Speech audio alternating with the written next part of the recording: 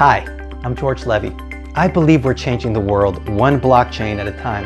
And if we use this technology properly, we're bound to make the world a better place for everyone. So to help make that change happen, today I am answering a question from one of the students of the Cryptocurrency Fundamentals course. Lily asks, what is the difference between a cryptocurrency coin and a token? That is a great question, and I'll give you the answer right after this.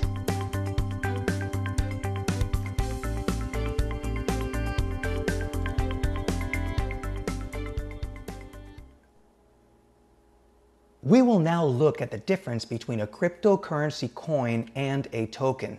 For the purposes of this lesson, I will be talking about a coin versus a token as it applies to buying, selling, and trading cryptocurrency.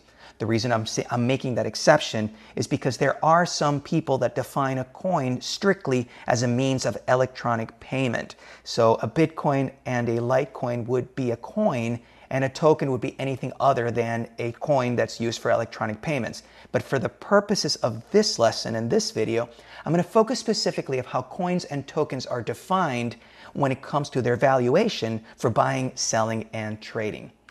For those purposes, a coin is a cryptocurrency which operates independently of any other platform. Examples of coins are Bitcoin, Bitcoin Cash, and Ethereum. And I will be showing you an example of where the coins and the tokens are listed so you can see how they are clearly separated between coins and tokens. So for the purposes of this video, you see that Bitcoin, Bitcoin Cash, and Ethereum are coins when it comes to cryptocurrencies. A token requires another platform, such as Ethereum, to exist and operate. Examples of tokens are Augur, Omisego, and Golem. These are tokens that are built on top of Ethereum. Now, there are other platforms that you can build tokens upon. Not strictly Ethereum. There's NXT, there's Omni, there's Waves, and I will show you exactly an example of these different coins and tokens. What you are seeing now is a website called coinmarketcap.com that tracks the cryptocurrency market. It actually tracks all cryptocurrencies available, and it is constantly updated as new cryptocurrencies are made available.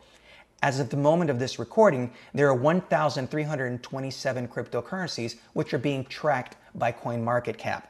Now, as you can see the full list, you'll see the systems that we said. We said there's Bitcoin, there's Ethereum, there's Bitcoin Cash. But there's a definition between coins and tokens. When we go into coins, what we see is that the ones that we define, Bitcoin, Ethereum, and Bitcoin Cash, are listed here.